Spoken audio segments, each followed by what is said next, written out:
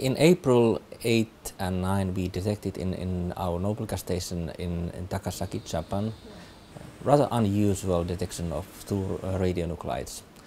They are xenon isotopes which can tell us pretty much about nuclear nature, what we are measuring in the neighborhood.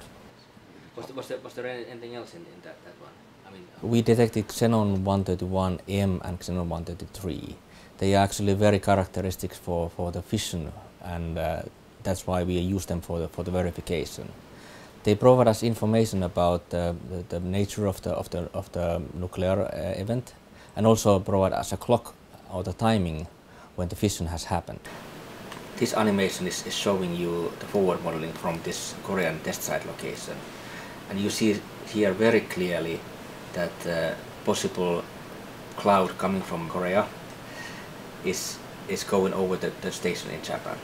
DPRK announced a nuclear test in February, and after that we had clear indication in the seismic analysis about the location. We did now very precise atmospheric calculations, and based on that our recent noble gas detections correspond very well to the location of the seismic analysis as well. We have clear indication that we are detecting here a nuclear fission. However, we cannot differentiate if this is coming from uranium or plutonium.